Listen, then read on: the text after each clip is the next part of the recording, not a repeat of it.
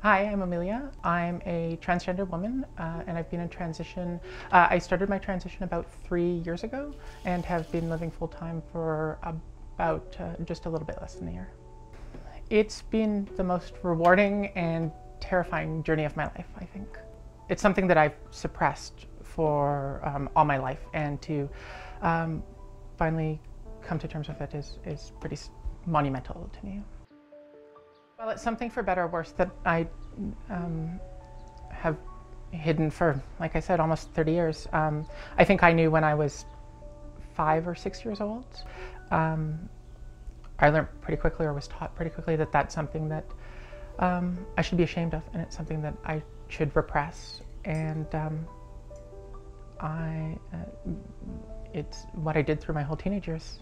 I just reached a point right around the time I turned 30 where I said, I can't keep doing this. I'm too tired. I was out of energy, and I said, I have two choices in my life now. I have to be honest and open and start talking and accepting who I am, or I have to make good on what I tried to do when I was 17 and in my life.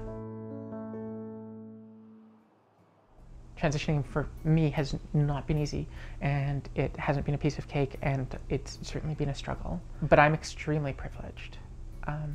I'm privileged to be able to have a good job, that I work in a really supportive, really open, welcoming environment, that I have an amazing group of friends and family around me to be able to support me. There's something unique about getting to talk to students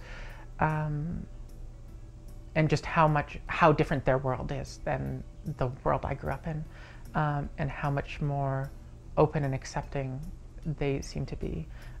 We talk about concepts or about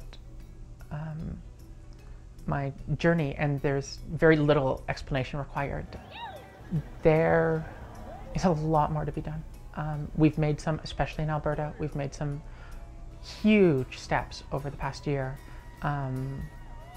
with the LGBTQA school guidelines, and of course Bill 7 being passed, which includes specifically includes gender identity and gender expression into the sort of provincial human rights. They're huge steps, but the work that needs to be done to overcome the sort of societal stigma is still substantial. I think whether we're 17 or 14 or 30 or trans or cis or gay or straight or anything in between any of those terms, I think we're all just struggling to find ourselves, and we're struggling to find our place in the world. And that takes a lifetime of learning, and it is not an easy process for anyone. And it's painful, and it's difficult, and we make mistakes, and that's all to be expected. I certainly feel like my life is moving forwards, and I feel like there's hope and positivity in my life for the first time. And for the most part, a lot of those feelings of sort of depression and those sort of suicidal thoughts have certainly subsided.